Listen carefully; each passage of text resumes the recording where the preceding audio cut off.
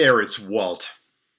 I was at an amazing conference this past week with some great people and some powerful, powerful content.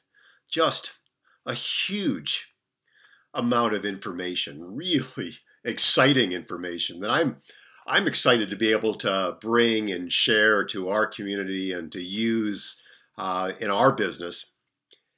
And I started thinking as I was leaving the conference about the difference between people who take the information and actually implement it in their lives and actually create change for themselves in their lives, and the difference between those people and the people who don't do anything, who stay stuck. And I realized that I think that there are a number of ingredients to success in any area of our life.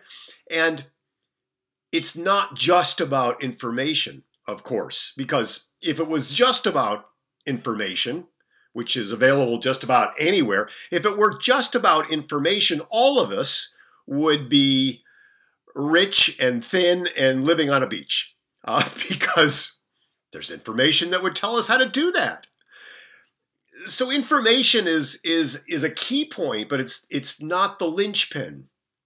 So what are the other ingredients? Well, certainly the desire to do something is important. You have to have a burning desire to do amazing things in your life. If you want to up-level your health, if you want to improve your relationships, if you want to create an extraordinary business, if you want to create prosperity and freedom, you have to have that burning desire to create that in your life. But it's not just desire either, because, you know, while I love the book, The Secret, the movie, The Secret, the secret really isn't just kind of sitting on your couch and visualizing all of this, wanting it, because it actually requires a third key principle, which is action, implementation. We actually need to do something with the information and with our desire in order to change up the game. And so information is key. The desire is essential. And the action is important.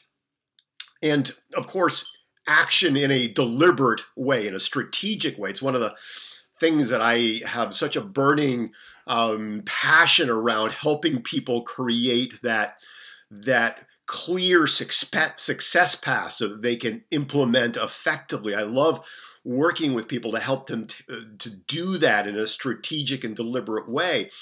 But it's not just those three things. There's a fourth piece that I think is so missing from the elements of success, and that is belief.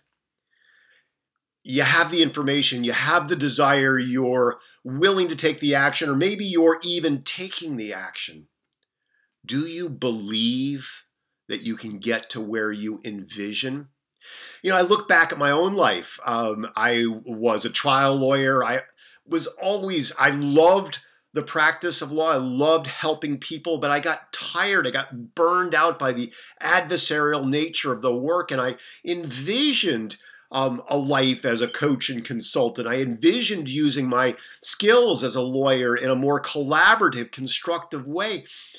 And I had the idea, I had the desire, but I didn't really believe for a long time that I could make the jump, that I could replace my income, that I could have the same level of success and satisfaction that I had in the law. I didn't believe that I could cross that Rubicon to something that was more satisfying, that fit more in integrity with who I was. I wanted it, but I didn't believe in myself. I didn't believe in my capacity to make it happen. And of course, you know, all of those voices that we have, there's so much that challenges us in our world that says, you know, be happy with what you have. Don't put things at risk. the cultural messages around professions, being a lawyer, being a trial lawyer had a lot of stature and respect to it. And so why would I give that up? I didn't believe that I could have that or more in some other place. So I lacked this fundamental belief that it was possible. And the belief, those stories, those voices that challenged my own confidence, my own belief, conspired to keep me stuck for a long, long time. And I think that I wasn't unusual. I think that those voices, both spoken by people who are closest to us, who have our best interests at heart, who want for us, who want what's best for us, those external voices, and even in a more pernicious way, in a more insidious way, those internal voices that challenge our belief, our ability, our confidence in ourselves to go the distance and to create that work, that life that we really, really want. And so information, sure. Desire, absolutely.